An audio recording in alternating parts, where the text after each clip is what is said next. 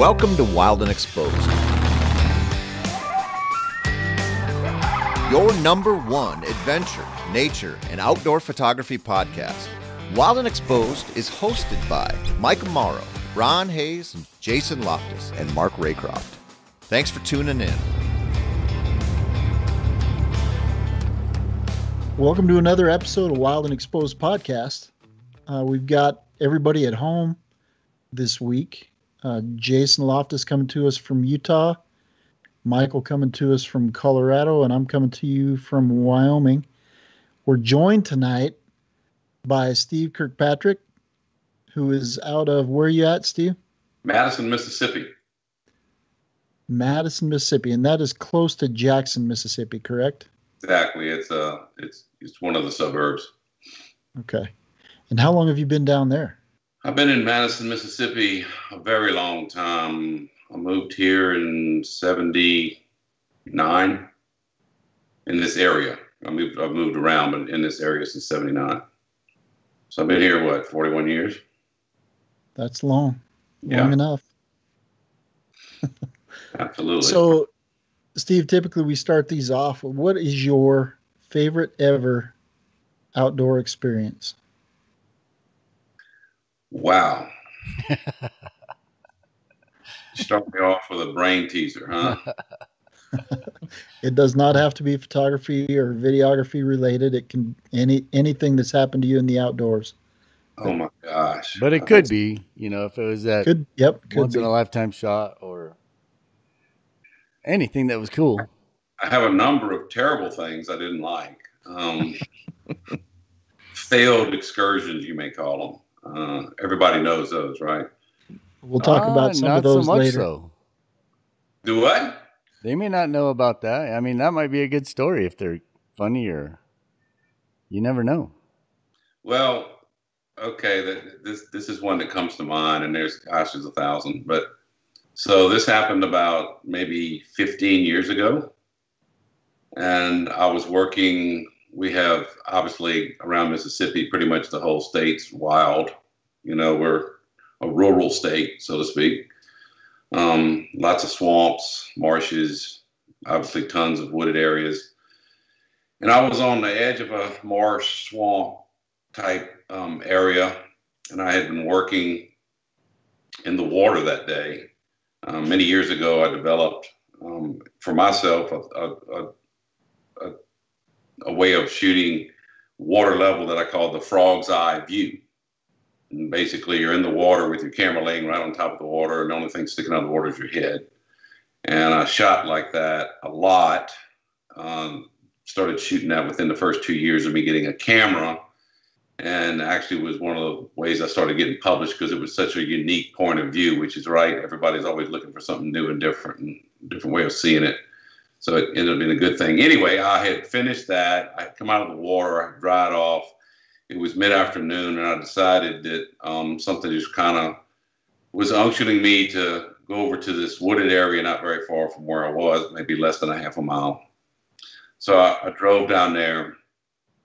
I had a blind that I set up, a little ground blind that I could literally set up in 1 minute, just pop it on the ground and basically crawl in it. And it was an area I'd seen before, and there was this nice looking log, this like photogenic log laying down on the ground. And often people ask, what's the problem with photos? And I said, well, sometimes, everything is perfect except for one element. You got the subject, but you don't have the background. You got the background, but you don't have the subject. You got the light, but then you don't have either one of those. And then you get all three of them and nothing happens, So I'm sitting up in front of this great looking log, a dead tree based log. And I'm kind of getting set up and I'm messing around. I've got a couple cameras. I got one on a tripod. I'm trying to figure out what lens I need. And I'm kind of in the middle of getting ready.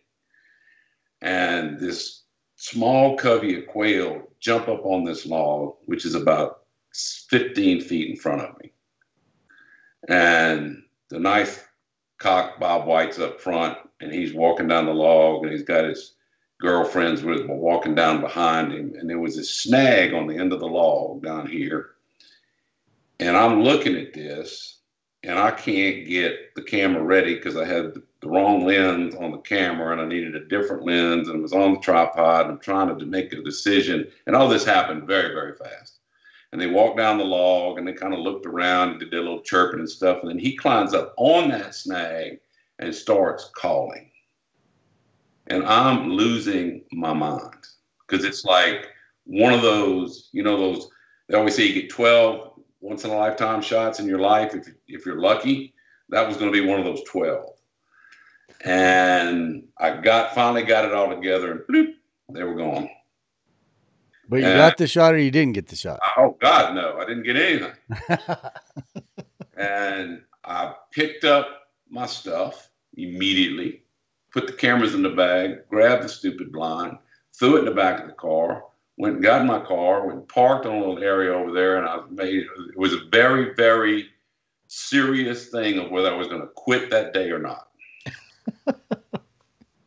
Gonna quit photography or just quit shooting for the day? No, quit photography forever. Oh my. It was that impactful of an experience, and when you miss one of the things, I mean, you'd have to see it. The light was great. The whole scene was great. I mean, this is still photography. And, you know, I'm looking for that one of those 12 that I'm going to get in my life if I'm lucky. And that was one of them. And I did not get it. And it just about ruined me. I didn't shoot for at least a week after that because I was just so bummed out. But anyway, that's not a great story, but it's kind of you know my what? personality and what I'm after.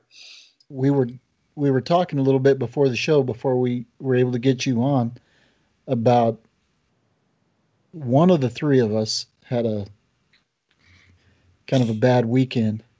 Things didn't come together. And this doesn't happen to this one person very often. It always comes back with these epic shots. So we were talking, and it does happen once in a while, and they're the ones that sting. I think probably when you have the opportunity and you can't, you know, you're not able to get it, that's worse than just having nothing happen. I think before we go on too much further, I love that. I think you guys each one of you should say a story or tell a story about the one that I've got a perfect one. Yeah. Yeah. Oh yeah. The one that I will never, ever, ever forget this. And I had that little meeting with myself, just like Stephen did. The same meeting that Stephen had. Yeah. Jason, go ahead. I don't know what you're talking about. Every time I have the chance, I nail it. I don't. Okay, of course. I didn't know this was a liar's forum. Okay. Come on, a bunch of guys together just chatting, right? Yeah. It's right. How do you not? No, of course I've missed them. I don't know if I have a one right off the top of my head. If somebody else wants to go, Mike, if you've got one, give me a second to kind of think about it. I've got a lot, I'm sure, but I just need to think of one. But. All right, so we're up in Denali on a photo permit, right? Kind of mid-afternoon. And, you know, there's not a lot going on mid-afternoon in the summer in Alaska. I mean, it's still a lot of light left, right? So you're waiting for hours till sunset for the really pretty light. But my buddy spotted lynx. Like back in behind Wonder Lake in there's a lot of what they call kettle ponds. It's basically where an iceberg is melted a long time ago. Not an iceberg, but an ice chunk left behind from a glacier. Right. Know it well. Makes these depressions, right? So there's this lynx like slinking around the edge of it, and we're just watching. It's pretty far away. And then it sneaks back into the trees, and we can't see it. So that gave us a chance to get out, kind of get set up with our tripods, because we thought, there's some ducks out there. I wonder if that lynx is going to go duck hunting. So got set up, got everything ready to go. Had time. We had time for this whole thing, right? Unlike you, Stephen, that I had time. I was like, I'm going to nail this thing. And sure enough, here he comes kind of slinking out. And he takes a humongous jump. And, you know, motor drive's going. Not motor drive, but, you know, the camera's going. I think this was digital times. So I'm just shooting away. And I'm like, oh, these are awesome. I had him perfectly framed in the shot. And comes out, missed the duck. But you know how he looks like, you know, they look awesome when they got their fur all dry, but when he's all wet, it looks like a pathetic, like, alley cat that's been, you know, hasn't eaten for 3 months. Comes out and he's like shaking his paws, you know, one step and he'd shake a paw off and he'd step and he'd shake a paw off and he'd step and got out. And then, you know, he was pretty disgusted with himself. You could tell that he had missed. And I'm like, oh, I got that. I just got him in midair. The duck's going to be flying off. And I did. I'd got it. But this guy forgot to set the shutter speed where it needed to be to capture a sharp picture. And I missed it. It looked great on the back of the camera, but the minute you put it in a computer and looked at it on a monitor. So I didn't tell anybody. I showed everybody the back of the camera. I didn't fess up to that it was a blurry shot. Everybody to this day still thinks I got the shot. Of course, it's never been published anywhere, right? Because I missed it. You just saved it with your personal best. That's all. Yeah. But I guarantee you I've never had that problem again. I have never forgot to set the shutter speed. Yeah, the famous saying, you learn more from your mistakes. Well, I know a lot, okay? That's exactly right. Yeah, that's funny, Mike. I've got one. It was the night I met some friends of the show. It was Gary and Mitch Bainter, the creek bed photography guys. And I met them out shooting some mule deer, and we just happened to come across each other and started chatting. And we walked down this little pathway and had this amazing opportunity come up where these two big mule deer bucks just came together and they just decided they were going to fight. And it happened real fast, as it often does. They didn't really posture much. They just came together and started going at it. Well, we all lifted our cameras up and started blasting away, and my camera went click, click, and nothing. And meanwhile, I'm hearing Gary's and Mitch's cameras going click, click, click, click, click, click, click, click, click, click, you know, just going off. And I'm going, what in the world? I'm panicking, and I'm watching the fight. I'm looking at my camera. What's going on? Memory card full, right? So I've talked about this multiple times on the show, and I think I've learned my lesson. I'm not 100% sure, but usually when I'm out in the field now, I really pay attention to that memory card and how much room I have left. And if it looks like I'm in a situation where even if I'm 500 images away, I might, you know, swap that card out, or always checking my batteries, all those kinds of, call them the rookie mistakes that we make from time to time. But yeah, that one hurt because they got some amazing photos from that sequence. And I was pretty jealous of them. And it's all because I wasn't paying attention to some of those little details that we should be paying attention to all the time, so you don't miss an opportunity like that. But anyways, they got it. So somebody got it. Somebody got it. That's right. But you'll never not have a full camera in your card. I learned. A full card in your camera. I learned. I've had so many of them that nothing sticks out really. Well, here's my observation on what y'all just said. Y'all all are a lot younger than I am. I spent all that time in all these places with 36 exposures. And film, I have my own philosophy about film and digital. I turned over to digital very late, 2012. First digital camera I bought. To me, nothing was good as a film until about 2012, when they finally mastered the highlights and the darks. When they finally got that captured, where they could deal with that in RAW and digital format, that's when I changed over, because I realized it was kind of running away from me at that point. And I have another story about why I did. But when you work with slide film, you got a half a stop on each side of perfect before it's bad. That's not much, right? And you got 36 exposures before you got to open the back, roll it up, put it in a case, get another case out, put it back, roll it back, make sure it catches the sprockets, make sure you get to the frame one before you can even think about shooting again. And plus you're limited to, with most of my shooting, with 50 ASA Velvia Fuji. And you're not going much past 100. So when you spend most of your career with those limitations, the digital thing just ruins you. Just absolutely ruins you. You mean I can shoot 1,000 pictures before you have to change anything? I can miss it 6 stops and I still can fix it. It just blows your mind when I first started doing it, you know? Yeah. Well, I picked up on that same thing, Stephen, when Jason said, well, if I only have 500 left, and I'm thinking about, because I started in the slide days too, and you wouldn't shoot 500 images in a day sometimes with slide film because it was, it was this hot commodity, and it's very expensive. So, well, yeah, in the back of your mind, it's always how much film do I have left? How much is this costing? Blah, blah, blah. I mean, I go to Alaska, and depending on how long I was there, I'd bring 50 rolls, 100 rolls, whatever roll. But if I'm there for 6 weeks, this has to roll out for a while, Right. And it is a limitation, and it does affect your thinking. I mean, it really does. And before you're going to take a shot, and I never took more than 3 shots of anything. I never pressed the shutter and let it rock and roll. Never. Not ever once. I would know I got one shot. I need the best shot out of the sequence, and I'm going to predict it where it happened before I hit the shutter. I mean, it just 1, maybe 2. But that's just the way you were trained. I mean, that just you had that one shot. And before you had Power Wander, you had to click and wind and click and wind and click and wind, and you're only getting one shot every 3 or 4 seconds then. So yeah, it's kind of different now.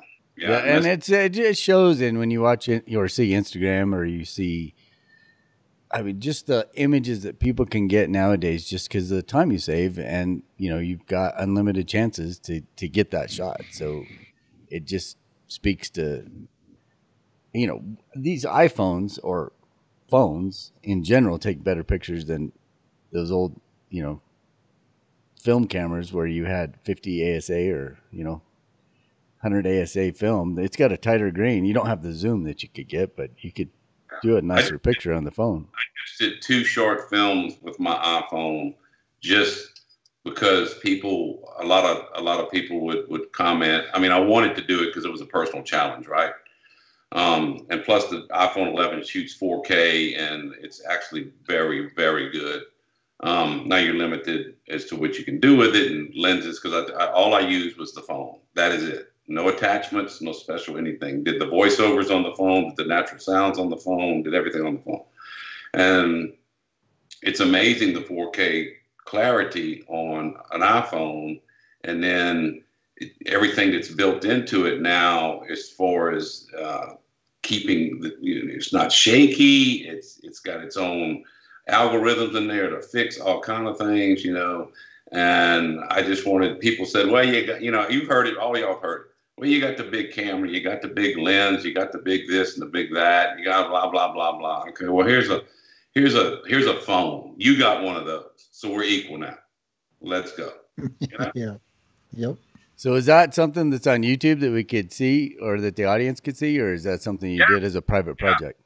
I did 2. I did the first one during when the pandemic first started, and it's called iPhone. And then I did the second one several months later called iBackyard. It's on Vimeo. Are they password protected, or is that something that anybody can go watch? Both of those are not password protected. Okay, and what's your Vimeo page? Stephen Kirkpatrick. Okay, I'll put a link if that's cool with you. We'll put it in the show notes so y'all can go see what can be done with an iPhone. If some reason you can't find it, I can email you or text you a link directly to it so you'll have the code. Okay. No, I think that's awesome because you do get that all the time where it's somebody says that I can't do what you do, but when in fact, if you got a pretty current phone, you can. Well, the iBackyard was all the way I decided. Now I live in a neighborhood, but behind my house is woods. Okay, and the way I determined it was my backyard. If I could get to shooting something within 60 seconds, that's as far as I would walk.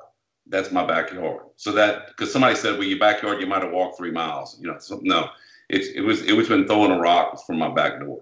So I limited to that to make sure it was fair, right? And just went about it that way. That took a long time. I had one squirrel that wore my butt out. Not do what I wanted him to do. And it's like, oh, it's a great shot of a squirrel. And I said, yeah, that squirrel shot took 3.5 days, dude. So, That's awesome. So let's back up a little bit. Stephen, we kind of dove into it with that story. And I think it's a good story for everybody to hear because everybody thinks I got a friend of mine that calls me Dr. Doolittle because they think you just go out there and the animals just perform for you. and that's definitely not the case. So to hear about those times when we don't find success, I think is good for everyone. But let's back up a little bit and talk about, we know you've been in Mississippi for 41 years. How long have you been shooting, and how did you get your start there? I got my first camera in 1981. Matter of fact, I'm working on a book right now called 40 Years Wandering in the Wilderness. And I'm going to go back all the way to the very first pictures I took 40 years ago. My father gave me a camera. It was a little Nikon FE with a little Vivitar 70 to 210 lens on it. And I thought I had won the lottery when I got that thing. And he gave it to me for no reason at all. It wasn't my birthday or anything. He just gave it to me, saw it somewhere or something. The whole rig cost, $210 probably. And that's where I started. And I started I didn't really know what I was going to do with it. I'd never owned a camera before. I was always an outdoor guy. I have a picture of me camping in Alaska at 11 months old. That was 65 years ago. I'm 66. And my father was in the Air Force, and so he was stationed there. And so my first 3 years of my life were in Alaska. And he took me out camping as much as he could when I was a little bitty kid. Of course, I can't remember any of that. I remember the stories and the pictures, but that's about it. And that's where I started. And so I've always accredited, at least for me and people like me, and I'm assuming y'all and people I know that are all kind of in this same kind of sick profession to some extent. The love of nature was my calling card, not the love of photography. And photography was a way to see it and share it. And so I've always been more focused on the nature part of this stuff, the outdoor knowledge, skills, naturalist type side of it, and then figured out all the photography and technical and everything else that you had to do to be able to capture that. I never was like in the cameras. I have very little gear. I've always had very little gear. I never had a lot of money, so I couldn't buy just all kind of crap that you could have, the toys. I had what I needed, and that's it. And if I couldn't put it all on my back, I wasn't gonna buy it. So I started with very little, and my philosophy in the beginning was, well, if you have a 200 millimeter lens, couldn't you get twice as close with a 400 millimeter lens? I said, well, I don't have a 400 millimeter lens. So for me to equivocate the 400 millimeter lens, I did it in reverse. I got to be twice as close. So if I get twice as close with a 200 as you over the 400, we pretty much have the same shot except for angle of view. And so it just made me work harder with less equipment to get what I needed to get. And that's always been my philosophy, is loving nature. And this camera, this thing, it's a hammer, and I'm building a house with it. I'm jumping around all over the place, but I was teaching a workshop at about 20 years ago, I guess, and it was at Reelfoot Lake in Tennessee, which is a really neat waterfowl area. It's been a historically waterfowl area for a long, long time. A lot of famous people have hunted there, and obviously ducks.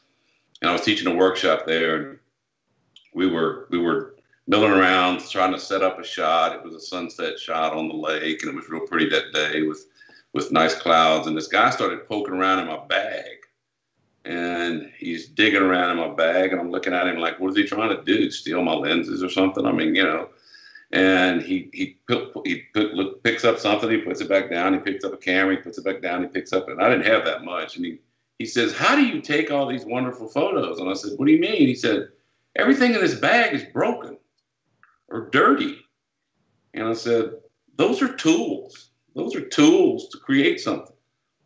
The best part of that story was after that workshop was over, I drove back home. When I got home, there was a UPS box by my front door. I opened it up. There was a brand new Nikon F4 in that box with a note from this guy that said, you keep it. You need it more than I do. Whoa. Wow. That's quite a tip. And he doesn't understand how bad I needed that camera, and it came that way. And so it's a tool, you know. So anyway, I went off on a Bob White quail log just then. So just go ahead. No worries. So how long have you been shooting professionally? Pretty much the whole time. I started pretty much figuring it out real quick. I had my first show 14 months after I got a camera. I had my first book less than 2 years after I got my first camera. I figured out real quick. I had the first gallery 3 years after I got my first camera. I figured out real quick that everybody else made money except the photographer. And I had to find a way to publish books, to design books, to sell them retail and wholesale, to sell prints in the gallery, and I would make the profit, to take on all these different roles. And so my educational part just went crazy because I had to learn. I mean, I was doing framing. I was doing anything I could do to make a living. I started obviously doing the weekend shows. I didn't like doing that, but I did a few a year. I started doing speaking engagements. I got invited to do a speaking engagement in 1985. I got this call, and this person said at the time, "We heard you did speaking engagements. Would you like to come to our group?" And it was a civic group. And I said, "Sure, yeah, I'll be there." I had never done a speaking engagement in my life. And I'd been fooling around with a couple slide projectors. This maybe before your time too. With multiple slide projectors where you're doing images and it looks like a video, but you do it with multiple projectors, and it's very difficult, and everything always breaks. And I've done over 3,000 speaking engagements. So I was doing about 125 a year at one point. And that helped me sell prints at the speaking engagements. It helped me sell books at the speaking engagements. People would see me in the speaking engagement and say, "Hey, I got a job. Can you come to my place and shoot XYZ?" And so the speaking engagements brought me business, basically. Mm-hmm. And it was the only form of advertising I had at the time. And it worked well. It worked very well. I didn't set out to do it for that reason, but that's how it turned out. Yeah, it's always, Mike mentions it often, that we've talked to so many people now this is season 4 that we're into now. And through the 4 years that we've been doing this, we've talked to so many people, and not a single one of them has the same story as someone else. I think the 4 of us are probably more similar than anybody else I've met. We just, the one commonality is everybody loves the outdoors. Right. And the love of nature obviously is the driving factor. But there's always a little bit different road that people have taken. And so I enjoy very much hearing what or how people got to where they are currently. Well, I think your story too speaks to just what kind of hustle it takes to do this. You can't just say, "Oh, I'm going to be a photographer and take pictures." For the most part. I mean, you can if you're going to shoot for a magazine, or you're going to be a staff photographer, you're going to have a job like that. But if you want to make a living at it and do decent, you're going to have to be a framer. You're going to have to write some books. You're going to have to publish some pictures. You're going to have to do those speaking engagements, because that's what makes the whole world go round. And I think that's just good for the audience to hear, just because it's not, when you look at it, that taking the pictures is what, 25% of your time? I'm just guessing. I guess. I don't know. I don't know either, but I mean, it's definitely, you spend just as much time doing all the other stuff. Just as much time doing that as you do taking the pictures. But it changes. Every year changes too. And, we all get really busy in the fall, and that tends to be the real big photo time. But then you can use this time of year. Well, we're in late December now, and January and February are generally kind of slow. I mean, you can go find stuff, but you can get a lot of that other work done then. Yeah, it's I've always worked year round. I know because of where you're located, but I always tried to travel a lot. And winter was one of my busiest times. Summer was one of my busiest times up north. Spring is a busy time. Fall is a busy time. And I also do a lot of diving and underwater photography. And so that gave me a whole nother avenue of shooting, in a different environment, in a different place. and totally leaving, the air behind, so to speak. But I was driven not, I didn't have any money. I was driven not to make money. I was driven because I loved what I was doing. And I would die to do it. And I did. I starved. And I had my electricity turned off because I couldn't pay a $50 bill. And it didn't matter. I was going to do it some kind of way. I was going to do it. And I just, if I made money, that was fine. If I didn't, that was fine. I was driven to do it so bad that, as I said at the time and still do, it's the only thing I can do. So I might as well do all of it, Whenever people would say, well, do you make more money from magazines? Do you make more money from print? Do you make more money from speaking? Do you make more money from books? You say, no, I got to have all of those to make one pile, And if one of them falls off, I'm in trouble. And so it took every little avenue for me as far as making a living. And I mean, putting food on the table and paying the bills, and that's it. And, you have some travel, but you do what you can with, I drove everywhere I could, I walked everywhere I could, said, just did what I could. And then along the way, I had a lot of help. I met some great people who helped me, who let me stay at their places, and they had, great wildlife areas and things like that, and promoted things I did and bought the things I did. And so, I mean, it just kind of works. So compare that to now, I think. What is it like now? I mean, obviously you've got a lot of years into this, and are you still doing all the speaking engagements? I mean, you look at your website and you're doing trips and workshops, and you have your store, you have your books. You're still doing it all, right? This kind of leads into another story. Let's hear it. Well, let me back up 1 second. I remember, all of us, I'm assuming, and everybody that's ever shot anything and somebody knew who they were, whether they're a local guy, whether they're an international guy. The saying is everybody says, I want to be you. I want to do what you do. I want to be you. Well, over the years, I've had some people, I don't know how y'all work, but y'all are better than me because y'all get around with 2 and 3 and 4 guys and shoot. I can't stand to do that. I cannot stand to do that. I want to be by myself. I want to be the only one responsible for scaring this crazy thing off. I want to be the only one responsible for missing the shot or getting the shot. And I like working alone. But I've had some friends over the years that said, man, I want to go with you sometime. I've got to go with you sometime. And without fail, every one of them left me. Everyone. Because I was hunting for this flower called a Catesby's trillium. I'm assuming you're familiar with trilliums. It's a plant out here for sure. And there's a number of species of it. And it grows around 3,000 feet. It grows pretty much in the Smoky Mountains area is where the main place. I found these in North Carolina. And so I was searching for these Catesby's trillium this particular time. And I'd had a speaking engagement out in North Carolina. I was driving back, and one of my friends was out there, and he says, man, I want to come meet with you. I want to come meet you and go shoot with you. Now, he wasn't a photographer. He just wanted to hang along, And so I said, well, look, I showed him a picture. I said, I'm looking for these Catesby's trilliums. We're going to have to hike up a ways. We have to get up to about 3,000 feet and some of these meadows and stuff. And we'd look for them. I said, they're not rare, but they're not very common. And I showed him what it looked like, told him how big it was going to be, blah, blah, blah. We up there for several hours, and he found one.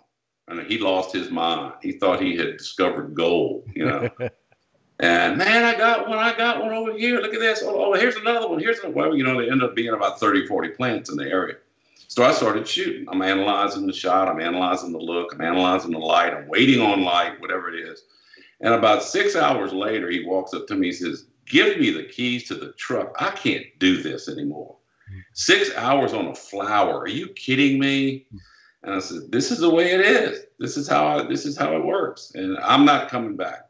So I lost him. I get that. It's a whole patience thing, right? And that's, I think, someone that does this a lot, definitely, I mean, that's part of the game. And I think we enjoy that time just as much as we enjoy getting a good picture. Oh, I love exploring and finding stuff. I mean, I just get the biggest kick out of that. But you were back to what you were talking about nowadays. nowadays I still have the same drive. I don't do as many speaking engagements. For many, of course, right now you can't do any because you can't go speak anywhere. I still do a few workshops, maybe one every couple of years. That whole world has changed quite a bit. I used to do an indoor workshop, like half day indoor and half day in the field. We'd have 300 people in a workshop. Now you're lucky if you get 3, because everybody's got a phone and everybody's a photographer, and you start talking about f-stops and things like that, and they don't want to hear all that. They want to, let's go show me some wildlife and some flowers and stuff. I just want to take pictures. And it's like, okay, wait a minute. You gotta know what you're doing, a little bit. So all that kind of has gone away. In the spring of 2019, this will bring us kind of way forward. In the spring of 2019, I started getting a little anxious about things. And I started kind of looking around. I said, man, I've been doing this for 38 years, and it's kind of slowing. The industry has changed a lot. The way people look at books has changed a lot because so much online imagery is available. It just blows your mind, right? I mean, it's crazy. I said, I need to do something else. And the only other something else I thought I could do was video. And I'd never shot video. And this is coming up, this is less than 2 years ago. And so I said, for me to shoot video, I need to see what this is all about. So I started getting online, and I started looking and studying and seeing, well, okay, well, yeah, I got that. I had the outdoor experience, and I had the nature stuff, I understood photography, but video is a whole different animal. And so I took crash courses in it, and I said, okay, well, I don't really have the equipment I need for video to do like really good professional video.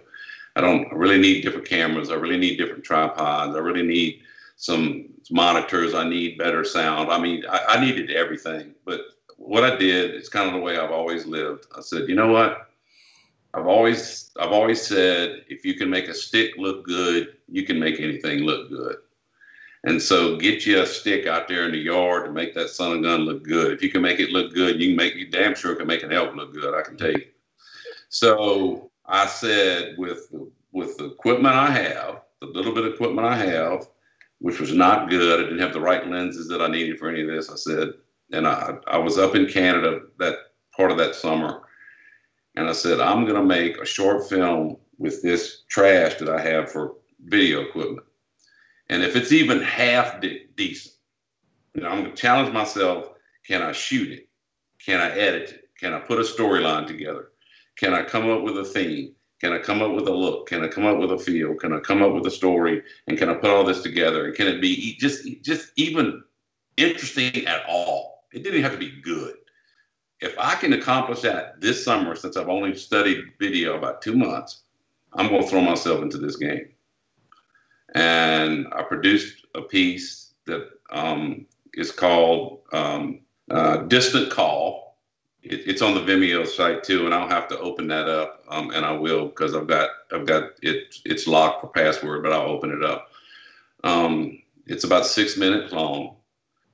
It's been in a couple competitions, and it's actually done pretty well. I was pleased with it. It's not perfect. It's not great, but it was the first thing I ever did. And I said, well, the one thing that happened to me while I was doing it is I got the bug. And that bug will drive you crazy.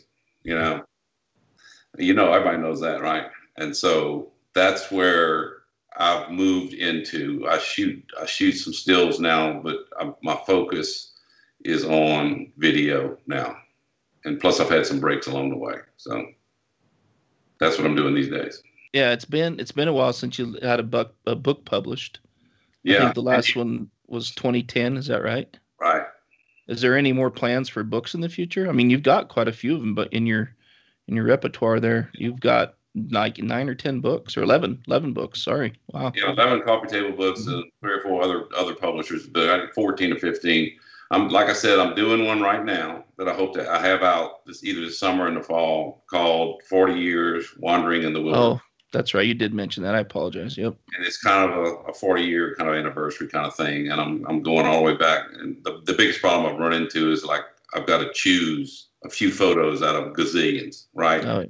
And that's just really, all of a sudden I've hit a stop sign going, good God, I hope I can do this. But most of it's already been written, and now I'm in the editing stage, and that's become very difficult. Plus I've had other distractions and whatnot. So, but yes, I'm trying to have that out. And one of the reasons is that back in 2010, I mean, that book was a good book. It was very environmental, ecological, on some areas that needed to be protected and watched and things like that. But the book business, the way I sold books was I sold books up front. In other words, I had to have sponsorships from corporate America and other businesses, because you can lose your butt on books, I can tell you. And you end up losing $40,000 and you got 3,000 copies sitting in your garage, so that's not good. And it doesn't work good for your ego either, I can tell you. So when social media came around, that book stuff really went to the back burner. I mean, people didn't want to use the book as an advertising tool. It may come back around, kind of like the turntable. But right now, at least in the last 10 years, it really hasn't, because I've pursued it a couple times and just ended up against a brick wall. And I just said, well, I'm not going to beat myself to death. Maybe one day it'll come back. Maybe one day it won't. And so that's the one reason I stopped doing that. I just couldn't get the people to sponsor them. Yeah. Yeah. Social media is cheaper. It's free. Yeah. Those feet. Yeah. So what took you underwater? Is that just something you wanted to explore and just a new challenge, or was it because of where you live and the opportunities that provided? No, I've always liked diving. I started diving illegally when I was a teenager. In other words, I was not certified.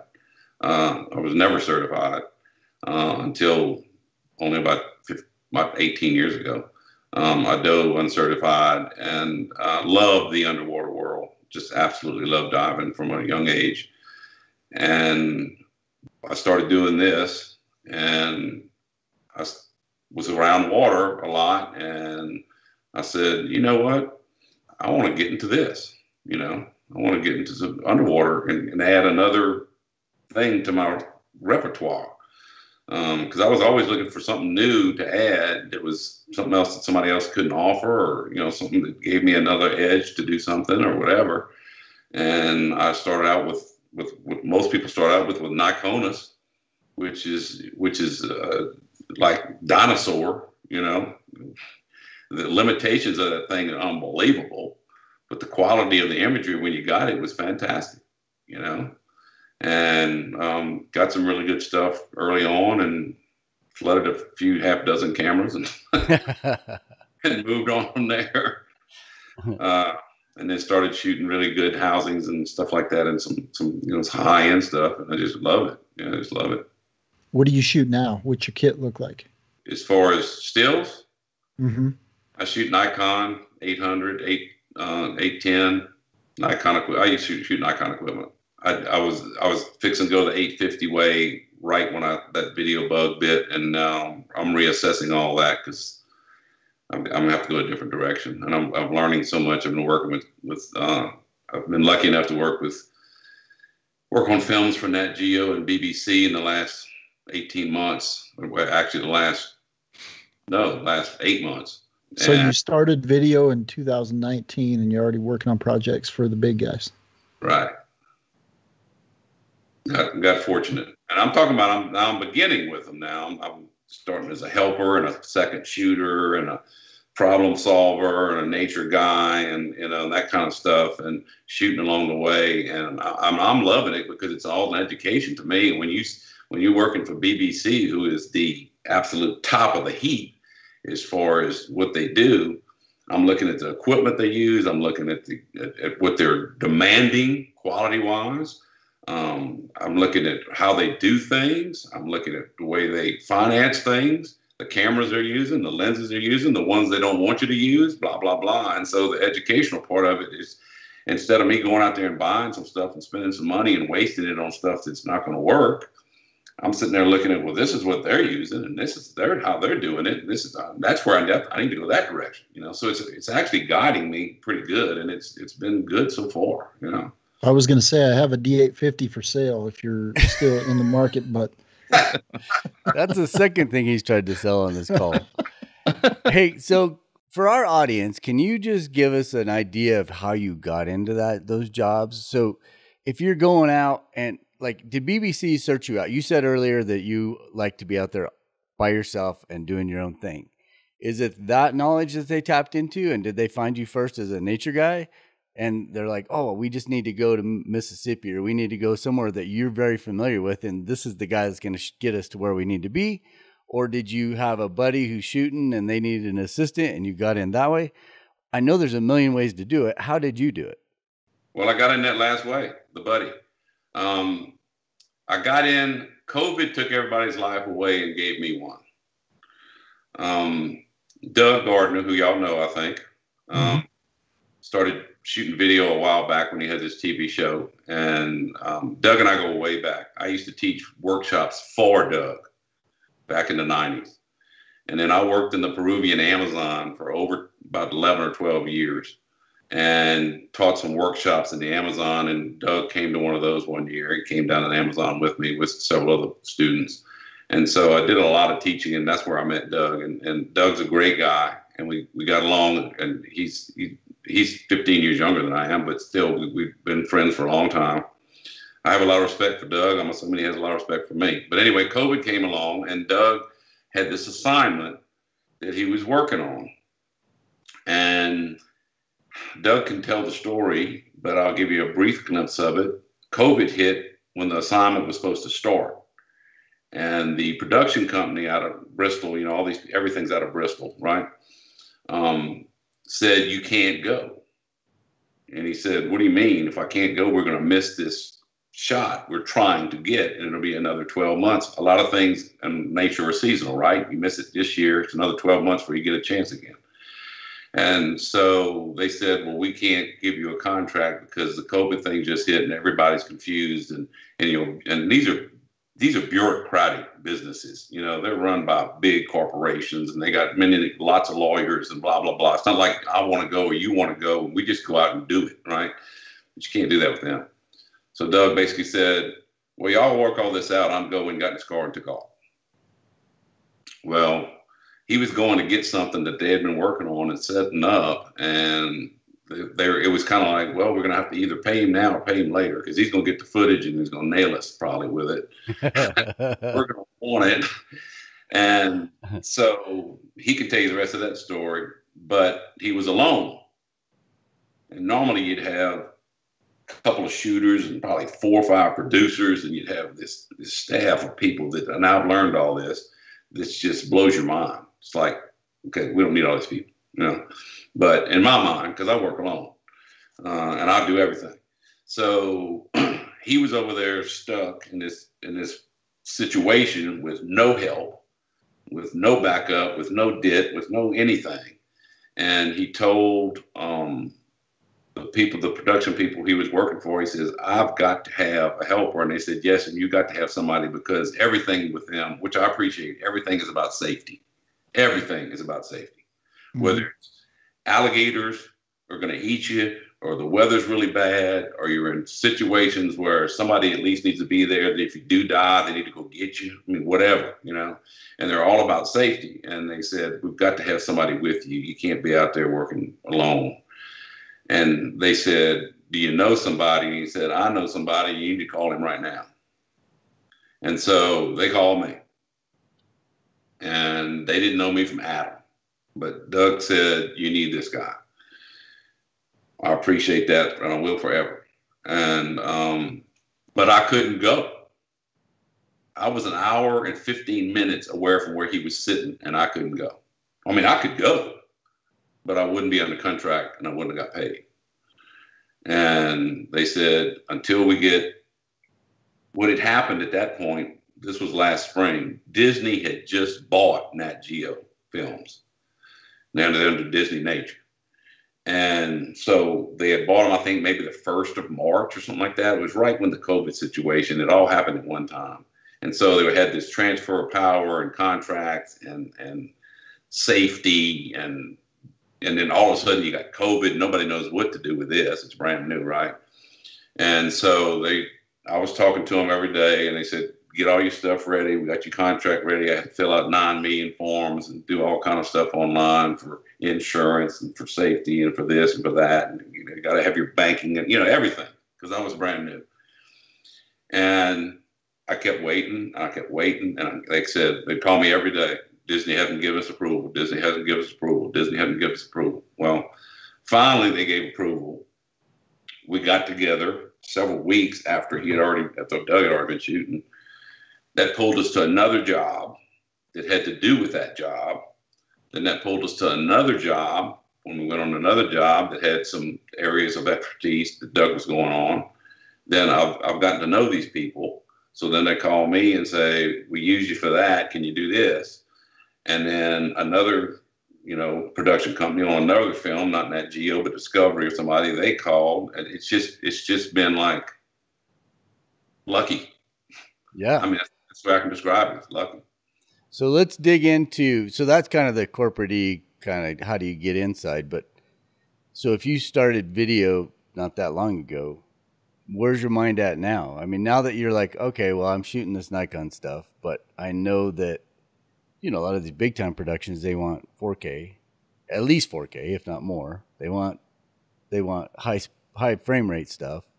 Right. So where's your mind at for cameras at that point? Are you looking at Arri? Are you looking at Red? Are you looking at Blackmagic? Or what's your thought process based off of what you get to see that these guys are using out there? My head is Red as a primary.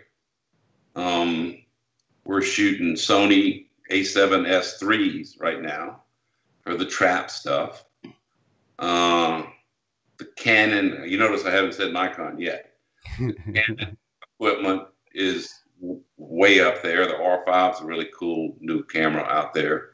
I've worked with a number of Canon cameras since I've been fooling with these shoots, and the Luminix is a good setup.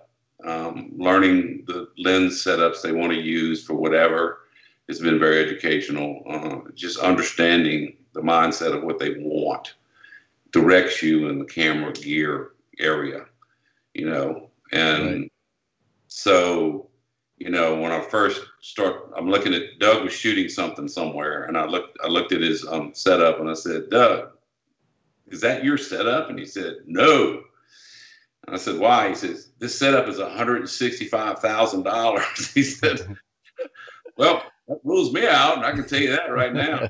Oh, they provide it. It's just that's how much it costs. I'm going, right. Oh, good grief, But you don't have to shoot with that much stuff and that kind of stuff all the time. But yeah, they want to shoot. They're producing everything in 4K, but they're shooting in 6 and 8K because they want the ability. You can always dial it back, right? I mean, you can always bring it down, but they also want the ability to take an 8K shot and crop it 4K. That gives them a whole leeway of moving around that frame and getting what they want. So sometimes they're demanding, depending on the subject, depending on what you're shooting, they're demanding, 6 or 8K or somewhere in that area because they want that ability to be able to crop and move around, which has been kind of interesting. Yeah. So, like I said, I'm still learning. I'm learning a lot. I'm learning fast. So do you think, sorry guys, I'm coming during the conversation here, but go for it. Do you think that your eye as a photographer gives you a leg up as opposed to, like, say, if you started out as a videographer and moved to a photographer and then compare that to a photographer going to a videographer? My mindset's always been, if you start out as a photographer, you got that composition down. You just need to figure out how to add movement to it. And I think that ends up being a better formula as opposed to a videographer that goes to the photography thing. Where's your mind at there? Do you think that stands true, what I think, or do you think that starting out as a videographer and going to a photographer's? That's a great question. I don't know. I mean, I hadn't been the videographer first, so I don't know. But I know in stills at least in my training, I don't, you know, I don't shoot lots of shots in a sequence. I mean, I've always shot one or two or maybe three, but you're always following the action. You're always, you know, kind of moving with it, which is kind of like a video thing. And then you're picking up that moment that you bam, that you hit it, you know, that kind of a thing. So I think that kind of helps. The mindset for the video is a more storytelling mindset in a sequence as opposed to a single shot. So I think there's a little bit of different, you got to keep your head kind of in a different place to think about what you're fixing to do in a sequence. And also how you going to creatively make this video shot better than just following an elk walking across the field or following an alligator swimming across the swamp. What can you do with it from the viewer's point of view that's like, oh wow, that's cool, or that surprised me, or I didn't think that was going to be there, you know, like, so it's kind of like outthinking the shot and trying to find a new way to shoot it. I'm probably going to get in trouble for saying this, but I find most nature films extremely boring. I don't watch a lot of nature TV. I never have liked hunting and fishing shows and videos very much because I just thought they were ridiculously bad. So my head is kind of in a different place. And I hope to, at some point, if I live long enough and I'm good enough, and that both of those are questionable, do something on my own, that I can produce my own pieces and shoot them the way I want, and produce them the way I want, and edit them the way I want. And, you know, I'm a control guy. I've always done it all, and I still kind of think that way. And I know as far as Doug and I have talked about doing some projects together too, and he has the same kind of mindset because he's already done it. You know, he did a lot of TV shows and stuff, but now he's coming back around from the other side going, wait a minute, I've learned a lot here.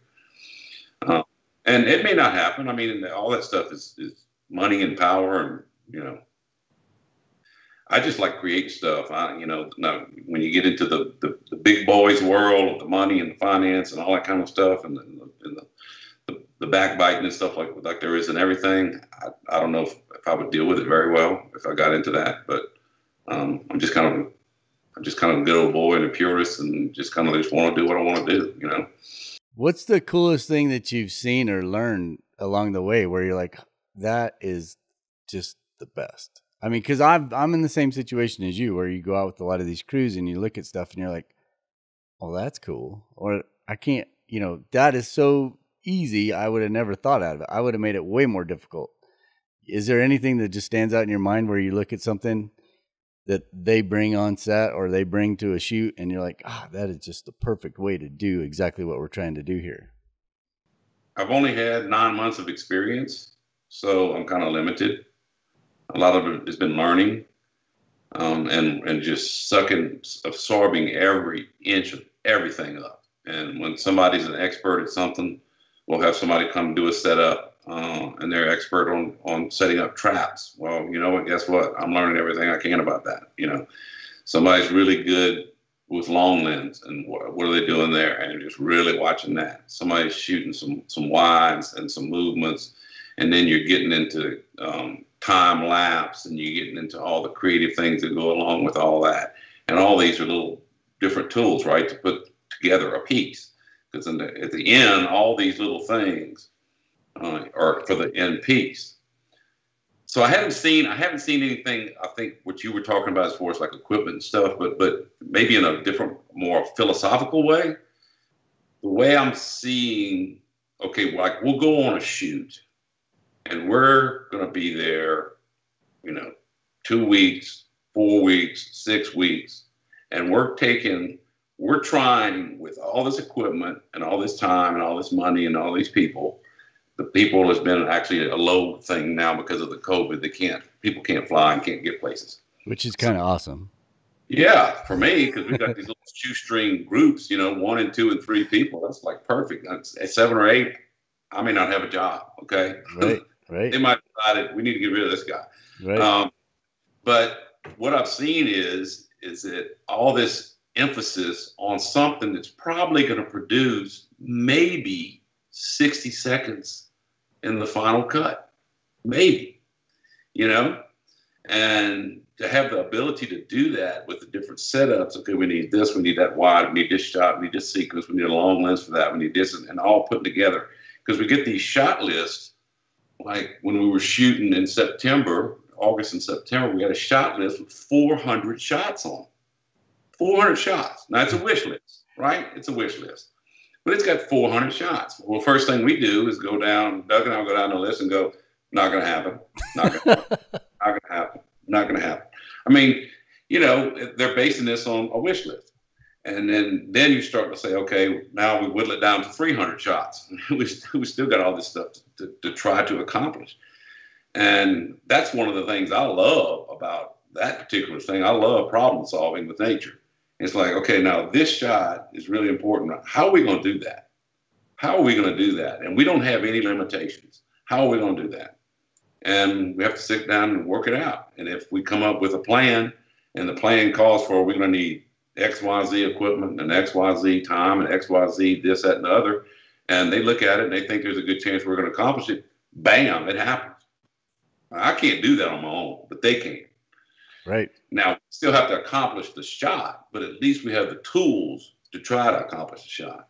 And to me, seeing all this come together and all these pieces of somebody over here doing that, and I'm sitting in a blind 12 hours a day doing this, and somebody else is running around pulling trap cameras and moving them around and leaving them there and blah, blah, blah, all to get this 60 seconds of footage that maybe will make it to the hour show. I love it. I got some more stuff, but I don't want to commandeer it. If you guys have something, go for it. I have a question, but it's kind of back to the website, and I don't want to shift gears too hard, Mike, if you still have some video stuff. Yeah, I do. I do have one thing. So I've been focusing this last year on every time I go out, trying to get more and more video, just to start to, and learning. Michael and I met because we both co-hosted one of Doug's TV shows with him, and basically we were just the guides. Or in my case, I was. So that is what kind of started the video bug, but that's been 4 or 5 years ago now. And so now I'm starting to get a little bit more serious about it. I've gone to the R5, but I've realized that that's not the end all either. But more importantly, what I've found is the most important piece of gear in a video kit is the tripod. How did you make that transition from, did you shoot on a Wimberley? You said you were in the water a lot. Did you shoot on a Wimberley, or did you shoot handheld primarily for your stills? And how'd you make that transition to a fluid head? I've never had really expensive tripods. I had sturdy tripods, but not expensive tripods. I've never used a Wimberley in my life. I shoot on a ball head most of the time. I'm so hard on my equipment, and stuff was always in the mud in a swamp, all the way to the top of the ball head. So ruining stuff happened constantly. So having a $2,000 tripod was ridiculous because I was going to have to replace it 6 months anyway, and having to have more than one. And so I used Manfrotto stuff a lot. It was really decently made, and it wasn't super overly expensive. And just used it as a tool to get the shot. And if I needed to modify it some kind of way, whatever, to get the shot, I would. And I always base it around, what do I need for this shot, or what do I need for this setup? And I'll cut the leg off with a hacksaw if I have to, and move it over here and stick it in a tree or whatever, you know. And that's just kind of the way I've always approached it. But yes, the video stuff with fluid heads, and the head you have to have, you know, here's a tripod. The tripod is $37,000. $37,000 freaking tripod, and the most I've ever spent on one is $500. So I'm trying to get my head around this, okay? And it's important. It's very important. When you shoot with long lenses and you shoot an 8K, you got all kind of problems. I mean, everything shows up, you know. Mm-hmm. And a CN20, you can shoot at 1,500 millimeters. I mean, you know, oh my God, you know, it's just, if you breathe it holding the handle with that CN20 at 1,500, it picks up your heartbeat. It does this. it picks up your heartbeat with your hand on the hand. It's amazing. So yeah, I'm still getting my head around some of the tripod stuff, but you for sure. I don't know if you have to have a 37,000 one. If you got really, really big equipment because of the weight, you have to have a really big system because if you got something that weighs 40 pounds, well, you got, that's a lot to steady. But yeah, that's a whole nother world. And ball head important. Explain what that CN20 is. The CN20 is a lens that basically BBC said, we need something. Can you invent it? And if you look up the story of the invention of the CN20, it's very interesting because it took, all these engineers, all this stuff, these people to come together, be it because of lenses or be it, I'm talking about lenses inside the lens, the metal work, the mathematics, figuring out how this thing is going to work. And the two biggest, well, there's a couple things it's really that particular lens. That particular lens, by the way, sells for $72,000. Okay. And if you want to see a lot of them, turn on a golf tournament or a sporting event, and that's what they're broadcasting with, especially golf tournaments. They're seeing 20s all over the freaking place. Just every cameraman has one. They go from 50 to 1,000.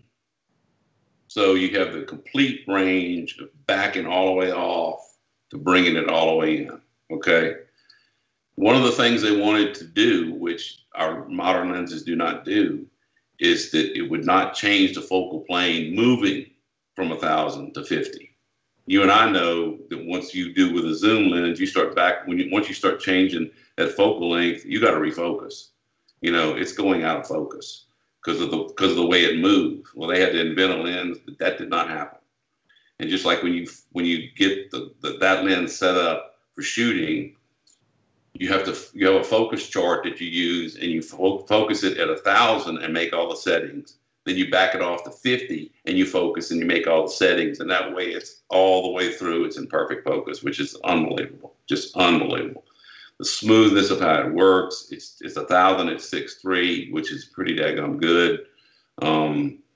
It's just an amazing piece of equipment with motors on it. And it's impressive. It's impressive. And it'll do a lot. And you need a big, fat $37,000 tripod to hold that sucker up. Exactly. When you put the camera with the red on it and extra monitors and extra batteries, whatever you need, and you put that tripod on your back, you've got 78 pounds you're fixing to carry around. And that ain't fun. When I was younger, it was a lot easier than it is now. I can tell you. Yeah. Right. Well, you need to get another guy to just carry guy or gal just to carry the tripod. Absolutely. Sherpas, American Sherpas. Yep. So I just have one more question, and then we can bring it back to the website, unless you have something, Ron. No, that was what I was curious about. So do you look at all those things? So earlier you mentioned you got the long lens, you got the camera traps, you got the time lapse, you got the slow-mo, you got all these little specialty things. Right. And with you getting into this video, do you look at any one of those and say, man, I just want to be the best at this. I want to be the best long lens guy out there. Or I want to be the best camera trap guy out there. Or do you feel like I just need to know how to do it all? I need to know how to do it all. Not because I need to do it all, but I need to know how to do it all. Because if I were to move on, like at my age and my experience and what I want to do going forward is to produce things myself. It's like starting in a mailroom, right? If you get to go from the mailroom to the president, everybody's job all in between and nobody can pull any crap on you, right? So I feel like even if I don't shoot the stuff or use the stuff, at least I need to know all about it. So I can, at least when somebody argues with me saying we can't do that, I'm going, yes, you can. Don't tell me you can't. Or vice versa, right? Right. So now what I should say is I want to specialize in that because you're going to get a lot more jobs if you're the best trap guy around or the best long lens guy around or the best lighting guy around. I mean, you have a shoot, okay, and you're trying to mock moonlight, right? Because not every night has a moon. You're shooting at night. You need night light. It needs to look natural. It needs to look like moonlight, and it needs to have certain angles and certain values and temperatures and whatnot. There's a couple guys, that's all they do. And they make one hell of a living out of setting up moonlight. That's all they do, you know? Because if you need somebody, guess what? That's who you call them. Right. And so when you specialize in something, you're going to probably have steadier stuff to do. You know, a jack of all trades, like I kind of always been. It's kind of like I can do it all, but, you know, am I the best at any part of it? I don't know. Maybe I am, maybe I'm not. But I think I think people remember your name if you're the best trap guy, the best lighting guy, the best long lens guy, or the best problem solving guy, whatever it is, you know. Your name is on a shorter list, probably. Yep. I just don't have the ability to do that. For one thing, I get bored really, really easy, and but it's amazing. I can sit in the blind for 14 hours, and I'm fine. But I can't sit at a red light when it turns green, and if somebody's looking at their phone, it drives me crazy. That's 20 seconds, you know. That's because they're wasting your time, and that's not cool. I guess. I don't know. I'm with you there. Hey, Jason, what was your question about the website? Yeah, so I was just perusing through your website there, and I came across this one. It's on the toolbar side there, and it says Mimicrist.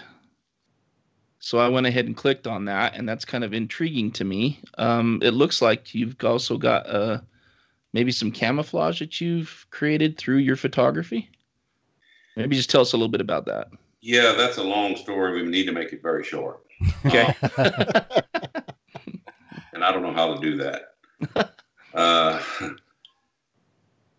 I was called by a guy a number of years ago, back in 2006 or 7, I can't remember. And he told me his name.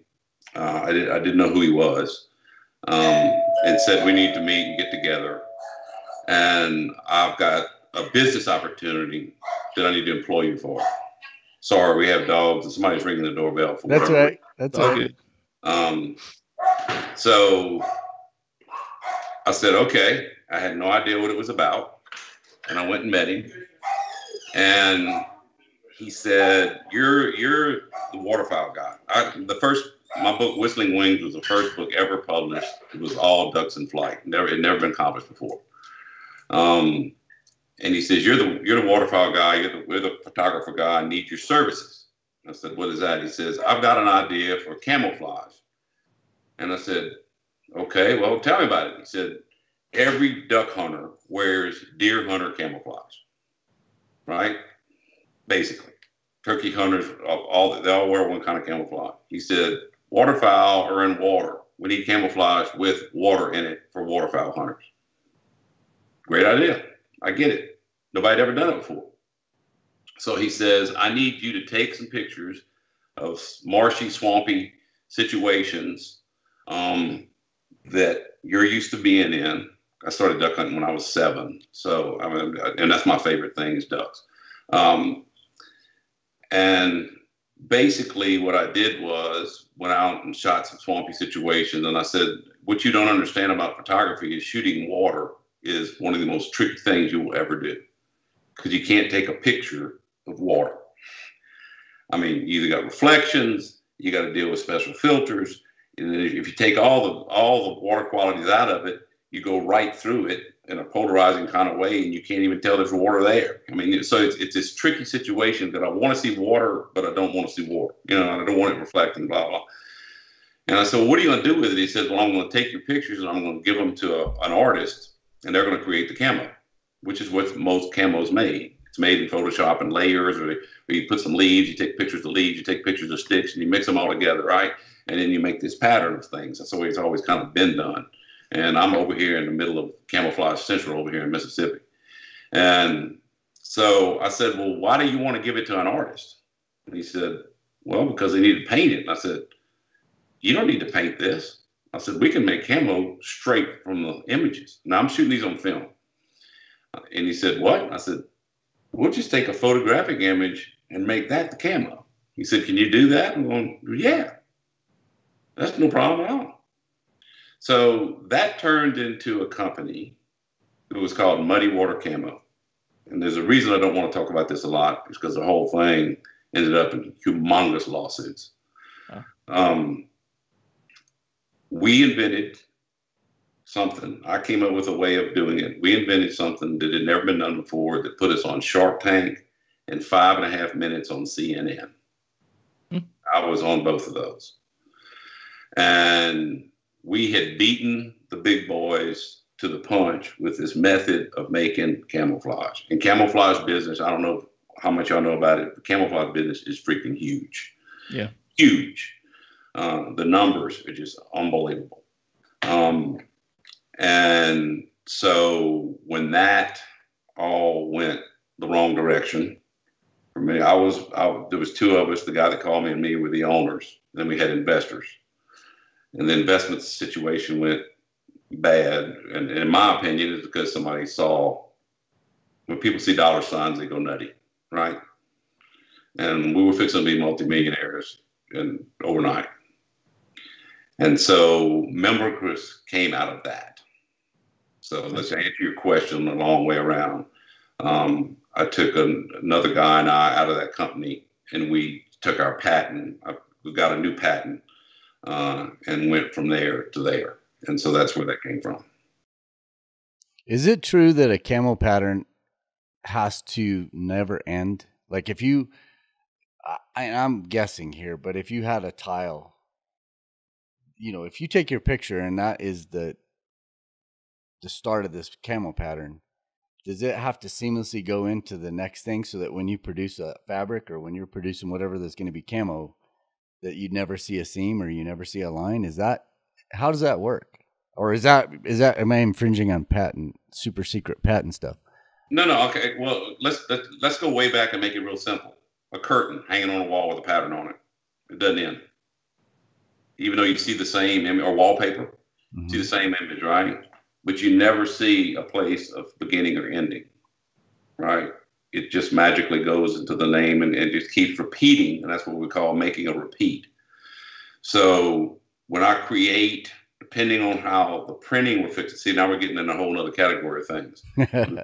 Getting into fabric and printing and right. Methods of printing and kinds of printing and width of printing press. The ones we use for most fabric are 60 inches.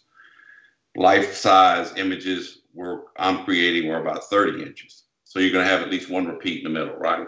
And then you got one repeat on the top and bottom because it's got to blend both ways. Right. Because your piece is 30, let's just say it's 34 by 24. Okay, that's going to repeat on top, bottom, and both sides. Right.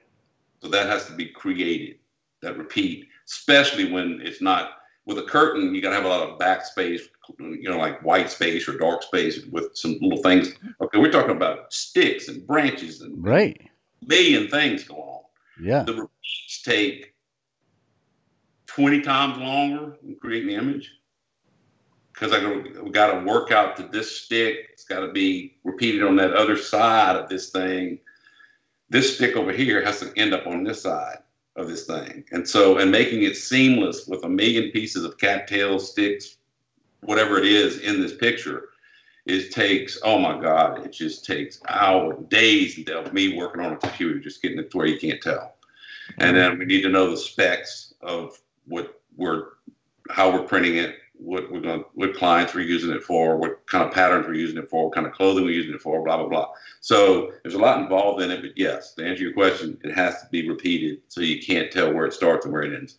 I just had heard that at one point and I thought, since you've done it, I just wanted to ask, and it makes sense, but I've tried it and I never got it, but I only spent like 20 minutes. Yeah. You can get at it enough. It's just a lot of work. It's just tedious work. It's, right. You got to visualize it and then you got to kind of pick which way do you want to go? Do I want to go to the top to the bottom or from the bottom to the top? That sounds crazy because you're going from the top to the bottom on both of them, but not really. One's got to be dominant, bleeding into the other one, So you make those decisions based on shapes and patterns and colors and, highlights and low lights and blah blah blah. So it's kind of it's a Photoshop thing, you know. It's and then you're using your head to make sure it looks good, you know. Right. Yeah, it's funny. That's a great question because I'm actually looking at it on the website right now, and now that you say that, I can actually kind of look at the tops, bottom, sides, and see how it would repeat and tie together. That's pretty cool. You gotta be able to butt them up against each other, and you can't tell whether it's stopped. Yeah. Yeah. Yeah, and it's relevant to all of us, whether we're hunters or we're photographers, right? We all of us with the wildlife and nature stuff use camo for our craft. So absolutely. So that's how I got into that, and that was another departure of things that I did. It was another department. You've got several departments going on in that office. Yeah. Yes, and then what happened was the CNN came down here and did a really good piece on us. You know, 5 minutes on CNN News is freaking hard to get, I can tell you that. And then 12 minutes on Shark Tank after all the crap you have to go through. And that's a whole nother interview because the Shark Tank thing was just a 6 months of unbelievable stuff that we had to do. I mean, they filmed 112 episodes that year, and there was 38,000 applicants that wanted to be on the show. So, and the weeding out process is crazy. But I got on that show and talked to the sharks because what? Speaking engagements. I can memorize lines. I can sell them, whatever, you know. So, I mean, that kind of worked into the thing too. So, I mean, it's just kind of crazy, you know. You never know what kind of skill you have that can be used that has nothing to do with a camera or a wildlife knowledge or walking across a mountain or whatever, you know. But it all started with that little Vivitar lens. Yeah. Yeah, no kidding. Yeah, I think you've just a great example of how you really need to be able to reach into your toolbox of life experiences and education and whatever, just to pull things together and make this work. You know, it's pretty incredible. And you know, Doug, not to bring up Doug a lot, but Doug's done that. You know, Doug's a smart guy, and he's a problem solver extraordinaire. And he takes all the skills and the things he's learned and had to unlearn and everything else, and puts all those things together in a very unique way. And we've been working together a lot on projects because this is just me. Doug may feel differently, and producers may feel differently, but between the two of us, we probably can do anything, you know, or at least we're gonna figure it out. And so it's been real easy for us to work together. We're friends, for one thing, but it's been easiest to work together because we can kind of look at each other, and he can tell when I don't know what's going on, and I can tell when he doesn't know what's going on, you know, that kind of deal. So, yeah, it's kind of a complimentary package, you know. Yeah. I can tell you firsthand what Doug cannot get accomplished. What's that? Getting his Tahoe out of a snowbank. It would have happened eventually, but it would have taken him a lot longer. Well, I got a funny story on Doug. We were in the Amazon jungle. We were on a riverboat, and about the 7th day, he came out of his room, and these rooms are tiny. They're like 5 feet by 4 feet. You know, I mean, it's a little bitty, horrible, hot, and everything else. And he came out on the 7th day, and everybody in the workshop was all on the back deck having lunch or breakfast or something. And he came out of his room, and he says, "Hey, man, did y'all know that fan in there has 3 speeds?" It's like, dude, it's the 7th day. And it was on low, I'm guessing. Yeah, exactly. But I think what you're talking about, and we're kind of poking fun a little bit, but what you're talking about is something that came up last winter. I was up filming with Doug, and we were doing a podcast, filming sheep. Did a quick podcast just while he was there. And one question that we constantly get asked is, what does it take to become a professional? And I think everybody wants the easy, well, you talk to this guy, you know, you do this, you do that. And I think the answer that we came up with that night is you just get the job done. Yeah. Somebody sends you out to get an image, you find a way to do it. And it doesn't matter what the image is. It's probably not going to be easy to get, but you figure out the way to do it. Figure out the way that is going to produce the best product and represent that in the best way.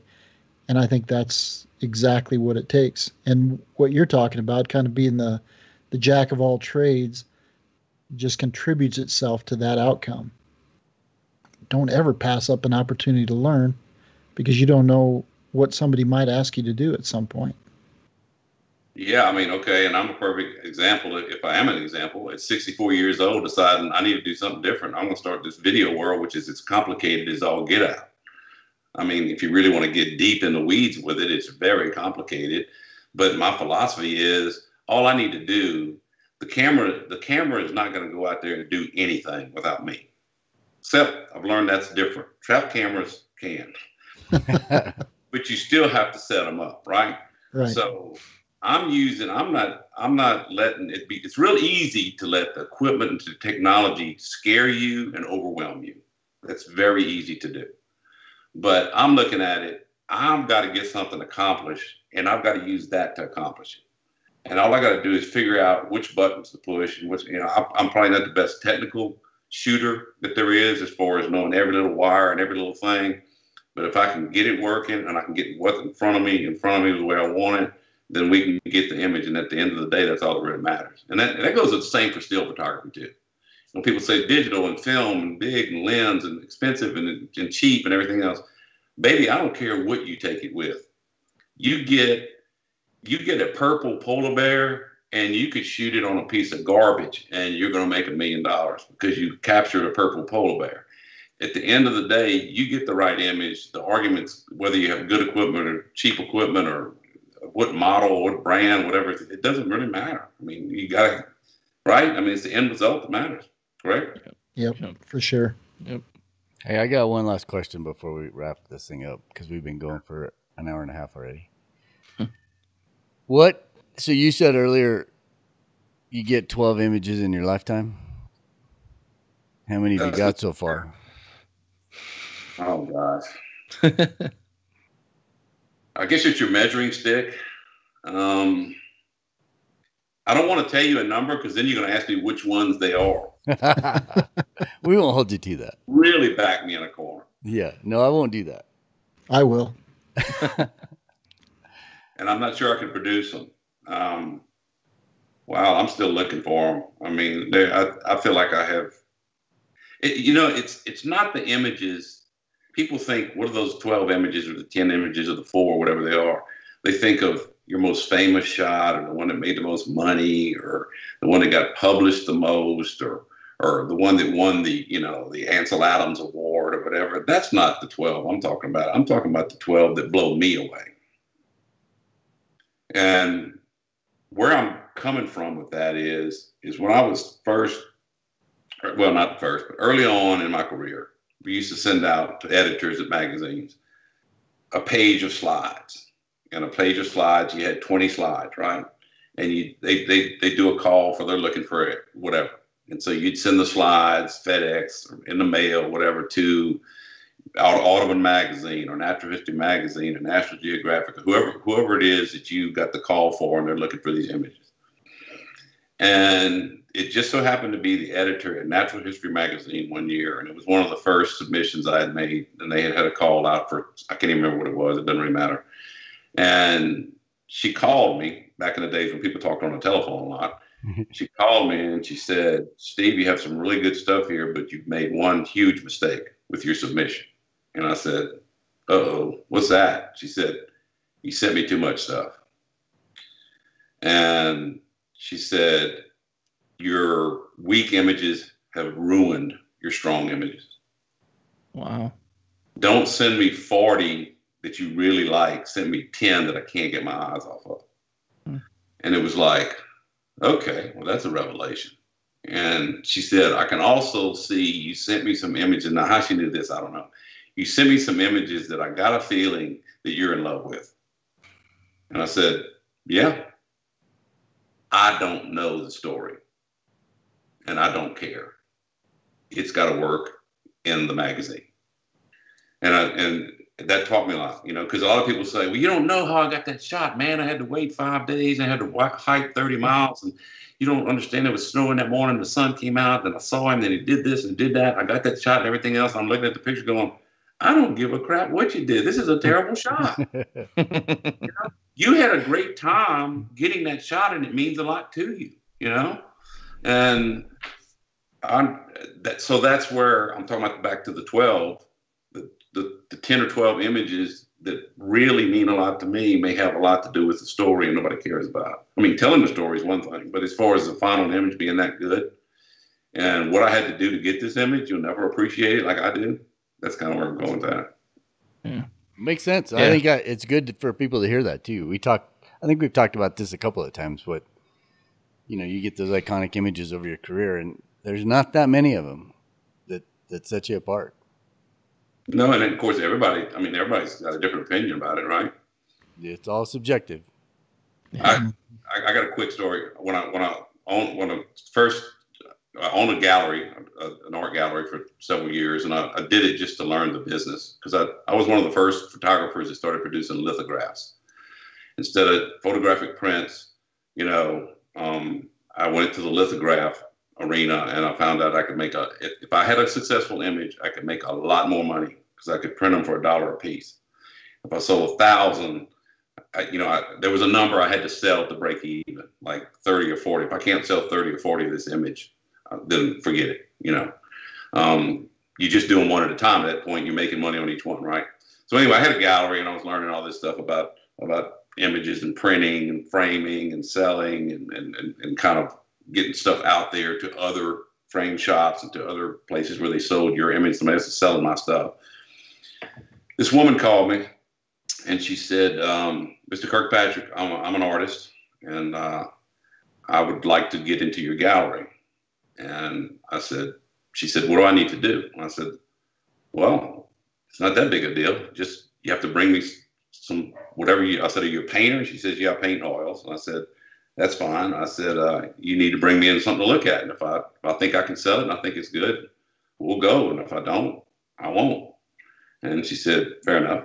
So she came in, she walked in, she had a painting, I could tell, in a frame, and she had it in some kind of material covered up, like a bag kind of a thing. And she said, and she told me, she walked in, she told me her name, blah, blah, blah. We talked for a moment. She said, before I show you this painting, there's one thing I need to tell you. And I said, what's that? She said, if you don't like this painting, I'm never going to paint again. Okay, number one, that's way unfair. Right. And I looked her straight in the eye, and I don't even know where this wisdom came from, but I looked her straight in the eye and said, do not take that painting out of that bag. What? I said, do not take that painting out of that bag. And she says, why? I said, if my opinion stops you from painting, you are not a painter. And she stormed out. Wow. You paint because you got to and you can't stop. You don't paint because somebody says, I don't like it. Right. Yeah. She should have said, well, you almost quit when that quail jumped off that log.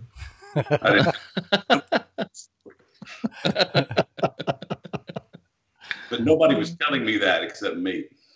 No, that's a great point. And I think, there's a lot of people out there that are diving headlong into this, and the equipment is so readily available to people now. You can buy a 600 millimeter lens for $1,000 now. Yeah. 150 to 600, either Sigma or Tamron. They've got those. Sale for $750 last week. Oh, really? Black Friday. The 150 to 6. Yeah. Yeah. Yep. And where that's available to people, there are some people out there that have just picked up a camera that are making outstanding images. But I think that, everybody wants to make the sale. Everybody wants to jump in the website right away.